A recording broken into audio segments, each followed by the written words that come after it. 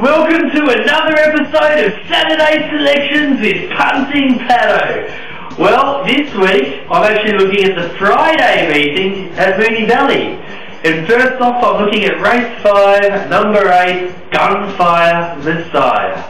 Look, everyone who saw his last race knows he should have won that, and just nosed out at the finish by Field Hunter. Look, he's racing in great form, and he likes the distance. I think he'll win. Then, next up, race 6, number 10, Master O'Reilly. Look, I think he's the emerging star of the spring. He's the only horse who has beaten him in his last 4 races has been Ruby Scent, and we saw what he did last week. Look, his Master O'Reilly's win at Flemington last start was ultra impressive, and I can't wait to see him run again. And then, race 7, number 5, Pillar of Hercules. Look, his last start here was good enough for me to think that he can do it again in this.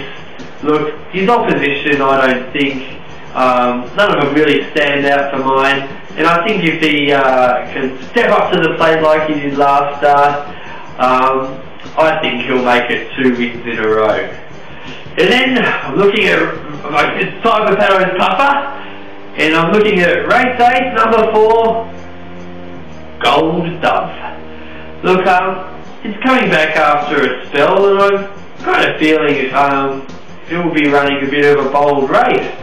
It's got a fantastic record over the 1200 metres, and it's proven to feel comfortable running at the Valley too.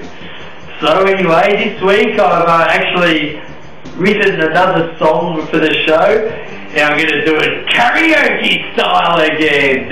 Here we go.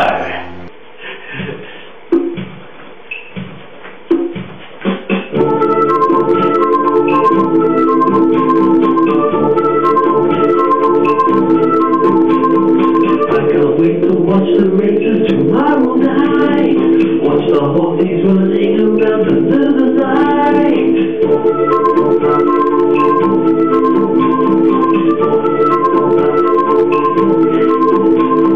I'll be level watching it on TVN. The feeling will be so great, just like heaven.